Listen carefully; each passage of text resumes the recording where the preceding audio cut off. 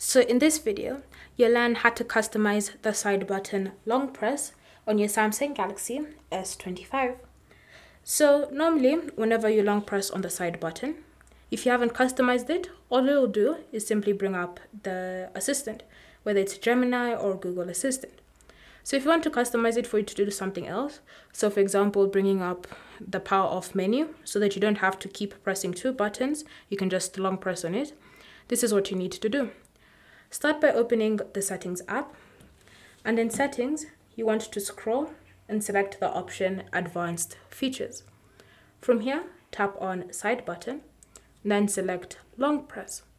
So again, by default, it's set to your digital assistant, and you can always choose to customize the digital assistant. So it's currently set to Google, but if you tap on this settings icon, you can choose to set it to another supported system.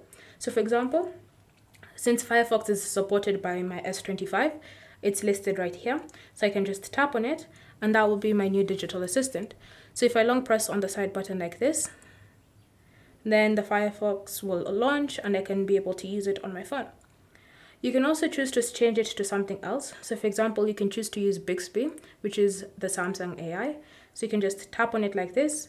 If you haven't set up Bixby, whenever you long press on this side button, it will take you through the process to set it up so you can start using the feature on your phone. But if you want to have the power off menu, then just select power off menu. And now, whenever you long press on the side button, the power off menu should appear on your device. And so that's how you can customize the side button long press on your Samsung Galaxy S25. Thank you for watching. If you have any questions or comments, leave them down below and we'll get back to you.